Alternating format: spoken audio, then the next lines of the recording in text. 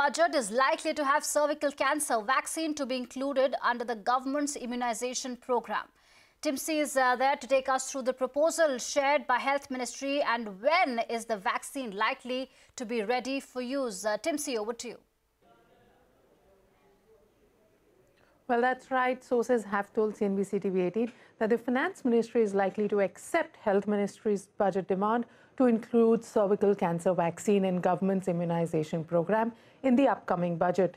Health Ministry, in a communication to Finance, has actually pitched that the HPV vaccine to prevent cervical cancer should now be made a part of the national immunization program, as the country now has an affordable indigenous vaccine.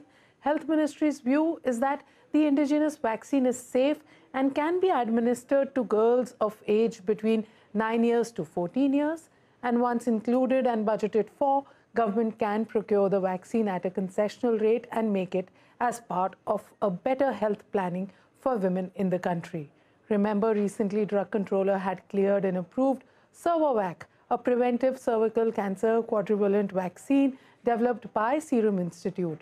Cervovac offers protection against 4 strains of HPV, that is HPV 16, 18, 6 and 11. And government expects that Cervovac can be made available from March or April onwards. So let's see whether this demand actually is accepted in the budget or not.